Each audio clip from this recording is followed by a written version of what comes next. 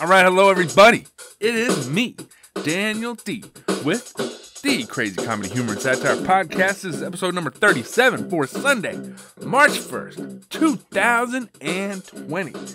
How the hell are you guys doing out there? It is the season of Lent. Last week we had Mardi Gras, aka Fat Tuesday, the day before Ash Wednesday, the day before this season of penance and mortification of the flesh when you just feel guilty about everything and try to feel guilty and give up stuff so that, God doesn't strike you dead. So to prepare for that, on Tuesday, you go out and get as drunk as you can, have as much sex as you can, have as much king cake and other goodies as you possibly can. Throw some beads at some hot-looking young women. Get them to show you their titties and other things. That way you prepare yourself, spiritually for Ash Wednesday and Lent. I think that Mardi Gras needs a name change. Why? Because in French, or Mardi Gras is French for Fat Tuesday. And I think we do too much fat shaming in our culture. And to have a holiday where you celebrate gluttony and excess, and you name it Fat Tuesday, well, that's just going to make people ashamed of being fat. And so we need to change the name of Mardi Gras to like Plus Size Tuesday.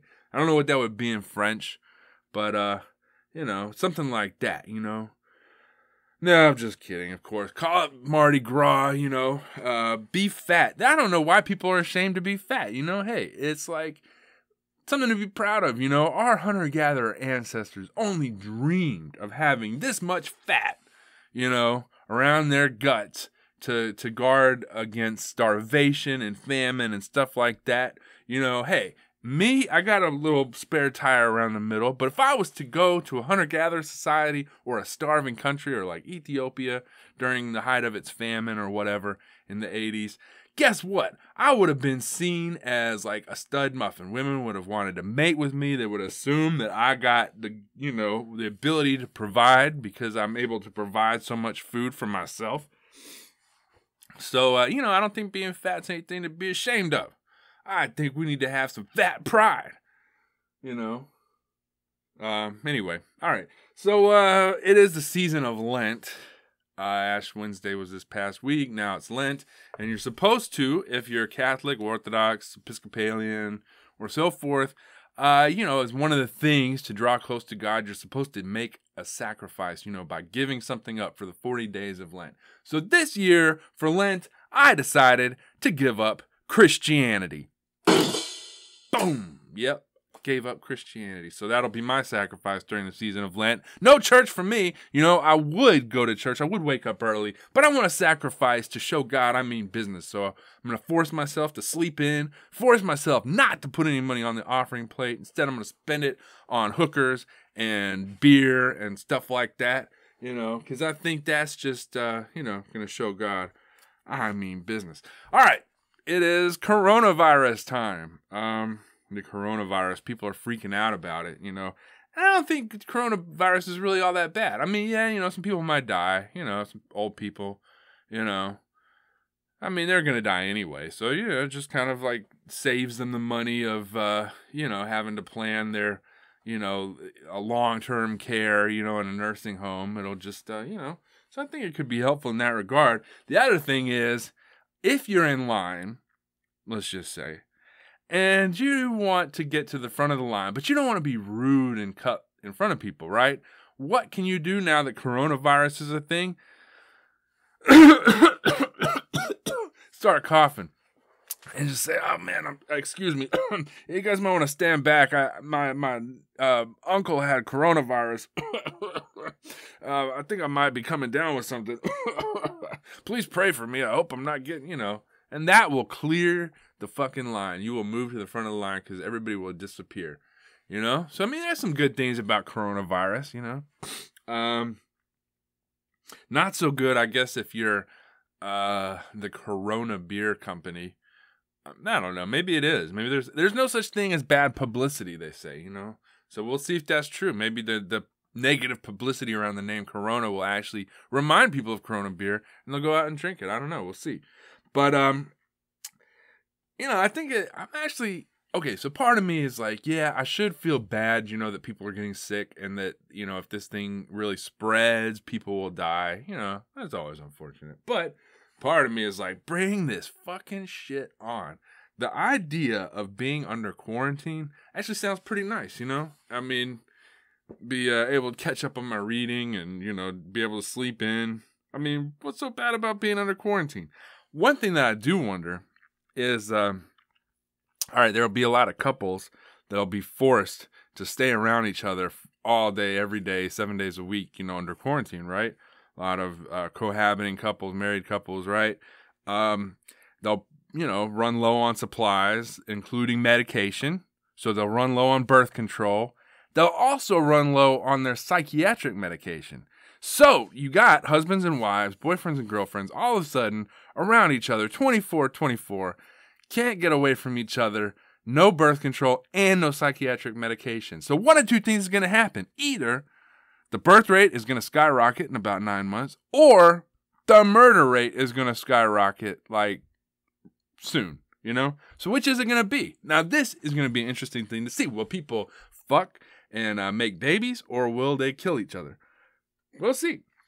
Anyway, just want to say before I get further, this episode of the Crazy Comedy Humor and Satire Podcast is brought to you by a shameless plug for my book, Super #SJW Man, a call-out culture superhero, which is available as an ebook and a paperback on Amazon. Audiobook is coming soon.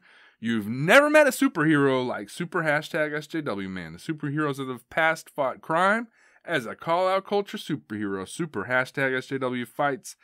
Super #SJW Man fights insensitive tweets and microaggressions.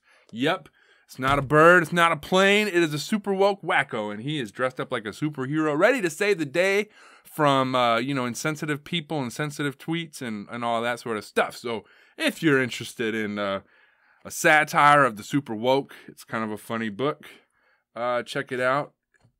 Super #SJW Man. I'll have a link to the book, by the way, in the show notes. But anyway, back to the episode at hand.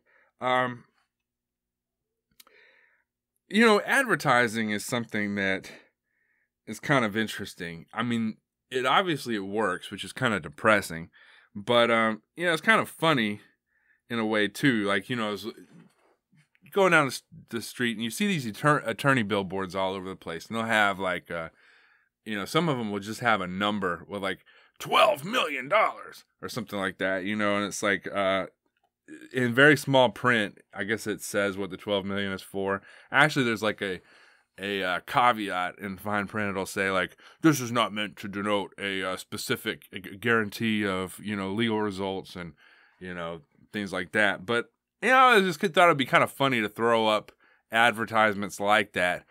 $15 million. And then, the quote say, this is the amount that Mick Jagger made from, the Rolling Stones tour in 1975. Just something totally unrelated. All right, maybe that's not all that funny. But the best advertisements are those ones for prescription drugs, because, they'll tell you something really nice. The sun will be shining, there will be birds singing, and people will be smiling and happy, and it'll say like, you should ask your doctor about substance D for your depression. And then you get the warning. Dun, dun, dun. It'll say, warning, substance D has been linked to serious side effects, including but not limited to memory loss, uncontrollable diarrhea, jock itch, seizures, and erections lasting 10 hours or more, projectile vomiting, and slow, agonizing death. Some patients have described seeing lights at the end of the tunnel while on substance D. You should call 911 immediately if you begin to die while on substance D. Then you think, geez, why would anybody take this medication, But I think that's like a good format for advertisements, They tell you what's good about it, but then somebody tells you the truth about what could happen to you if you fall for this advertising, Like, what if political ads came with the same, warnings? Like, you get this advertisement for candidate B. Vote for me, candidate B. I will fight for you, blah, blah, blah. And then it says, warning. Voting for this candidate has been linked to severe mental retardation and the inability to be an individual. This candidate may not be for everyone. You should not vote for this candidate if you value your freedom. Or credit cards. What's in your wallet? Blah, blah, blah. Telling you about this credit card that you should get. And then they should have a warning afterward, like with the prescription drugs. Warning. Use of this credit card has been shown to lead to being a broke-ass motherfucker. You should not use this credit card if you ever want to be out of debt. Call the Consumer Protection Bureau immediately if any of the following symptoms occur. Your interest rate changes without notice. You incur fees and penalties exceeding the amount... You incur fees and penalties exceeding the amount permitted by law. Yeah, I would not be a good, person to read advertisements. I wonder whatever happened to that guy who's like, he used to do the Micro Machines commercials. It's like, he was, I think, in the Guinness Book of World Records for being the fastest talker of all time. And he used to be on these advertisements where it's like, anyway. Yeah, just Google Micro Machines advertisement. Watch the video. I'm sure it's out there somewhere on YouTube. The guy would talk like 500 words a minute. Anyway. All right. Well, it is still the season of the primaries and the Democrats, narrowing down the field a little bit. Billionaire Tom Steyer is out of the race. So here is the sound effect of Tom Steyer's campaign going right down the fucking toilet. Yep. Tom Steyer, goodbye and good riddance. So now there's only 2 billionaires left in the race. I don't know what Tom Steyer was really about, but I guess, you can never have too many billionaires, too much money in politics, right? So I thought, in honor of the primaries, would see, what movies. If each of these political campaigns, if each of these candidates was a movie, what movie would it be? All right, so here's what I came up with. Joe Biden would be the movie Dead Man Walking, starring Susan Sarandon and I think Dennis Quaid, or one of the Quaid brothers, Randy Quaid. Somebody named Quaid was in that movie. Oh, no, never mind. It wasn't one of the Quaids. It was Sean Penn. I'm sorry. All right, so Dead Man Walking starring Sean Penn and Susan Sarandon. That would be Joe Biden if he was a movie, or if his campaign was a movie. What about Bernie Sanders? The Hunt for Red October. Yep, The Hunt for Red October, because he's a red commie bastard. Standing up for the legacy of Fidel Castro in Cuba and Vladimir Lenin in the Soviet Union and Mao Zedong in China. Yep, somebody's got to keep the legacy of those dead commie bastards alive. So that'll be Bernie Sanders, The Hunt for Red October. All right, Elizabeth Warren. What movie would she be? Pocahontas. Because of course she's like one of the few. There is Tulsi Gabbard, who we'll get to in a minute, a minority candidate. But aside from Tulsi Gabbard, Elizabeth Warren is one of the last remaining minority candidates. She is 0.0000001% Native American. She slightly has less Native American ancestry than Christopher Columbus, so she's right up there with Christopher Columbus as far as, Native American heritage goes. But yes, she used her Native American heritage to get a job at Harvard. And that if she wins the nomination, Trump is already got that as her nickname, Pocahontas. So that's what we'll be hearing, for the rest of the election cycle. The movie Pocahontas for Elizabeth Warren. All right, Tulsi Gabbard, mentioned her. Her movie would be City Lights by Charlie Chaplin. Why? Because it's a silent movie. And so far, Tulsi Gabbard has really been prevented from getting her word out by the mainstream media and by DNC and the debate, platform program. Andrew Yang, others, they didn't want them to have an opportunity to talk. But as soon as a billionaire comes in the race, who's white and who's connected to the upper 1/10%, well, of course, they roll out the red carpet for him. How can we change the debate rules to make room for you, Mayor Bloomberg? So anyway, yeah, Tulsi Gabbard, if her campaign was a movie, it would be City Lights or any of the other silent movies, with no dialogue, no opportunity to speak or make their voices heard. All right, Amy Klobuchar, what movie would she be? How about Teen Wolf 2? Why? Because it is a movie that did not need to be made. Yep. And Amy Klobuchar also is a campaign that did not need to happen. What the hell does she even stand for? I don't know. It's like she's just a carbon copy of basically every DNC, talking point. It's like, all right, there's enough liberals, who spout off the party line about all that. So what is she offering? What is she bringing to the table? I don't know. But she's just there. Kind of like the movie Teen Wolf 2. It was just there in the theaters for you to see. Even though there was no point in seeing it, there was no point in the movie being made. All right. Mike Bloomberg. What is Mike Bloomberg's, if his campaign was a movie, it would be Theodore Rex. Why? You've never heard of Theodore Rex. I hadn't heard of Theodore Rex. It's a 1995 movie starring Whoopi Goldberg, and it has a distinction of being the most expensive direct-to-video movie ever. It was before the days of DVD, so it just went straight to VHS at on a $52.5 million budget. It went nowhere in the theaters and went straight to DVD, or straight to VHS, rather. So that would be summary of the Mike Bloomberg campaign, spending a lot of money, huge budget, and it fizzles out and goes nowhere. All right, Pete Buttigieg, or Pete Buttigieg, however you pronounce his last name. What movie would he be? Well, of course, I'm going to go stereotypical here and say Brokeback Mountain. Why? Not just because it was a gay movie, but the only reason you heard of that movie was because it was a gay movie. Had the central characters in Brokeback Mountain been heterosexual, nobody would have watched the movie. Nobody would have heard of the movie. It was, the only reason you heard of it was like, oh, it's a gay cowboy movie. Had it been a straight cowboy movie, it would have gone straight to DVD, straight to video. Nobody would have seen it. It certainly would have been, nominated for any Oscars or anything like that. Similarly, Pete Buttigieg, a small town mayor with no other political experience and no real, ideas that he's standing for, in the way that Andrew Yang, for example, was all about, the universal basic income and this kind of idea that we have to prepare for automation and AI, and the changes that'll wreak on the economy. No such ideas from Pete Buttigieg. He's just, whatever he needs to say to get elected, and his, paper-thin resume of being a small-town mayor and not all that great of a mayor.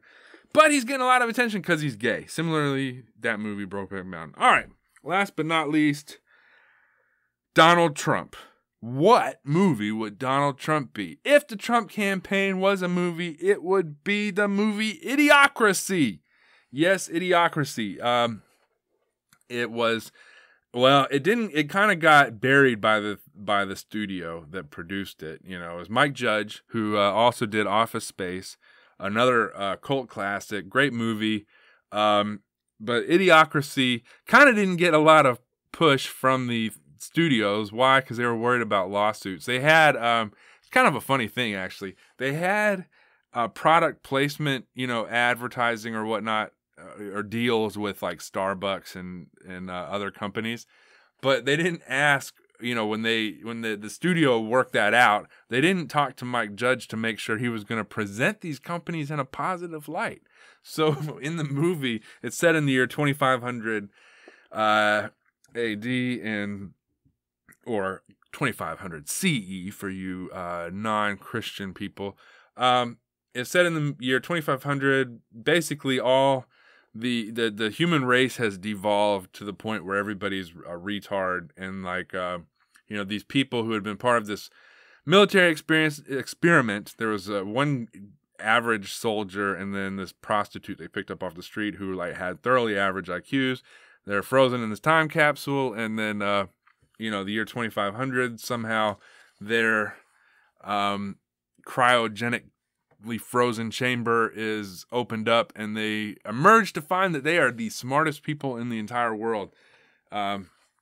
Anyway, it's like, and the president, of course, was a reality TV star. Oh my goodness, a 2005 movie that predicted Donald Trump. But yes, Mike Judge's movie, Idiocracy. Anyway, the reason why it got buried, they had these product placement deals from like Starbucks, but then they show in the movie like Starbucks doesn't sell coffee. They give hand jobs, or they give hand jobs with your coffee, stuff like that. That just gives you an idea of like all the companies that, paid the studio to get their products in the film. Well, Mike Judge kind of had fun with that. And so a lot of these companies probably didn't care for the way their products were featured in that movie. So it's actually a funny movie if you get the chance to watch Idiocracy by Mike Judge.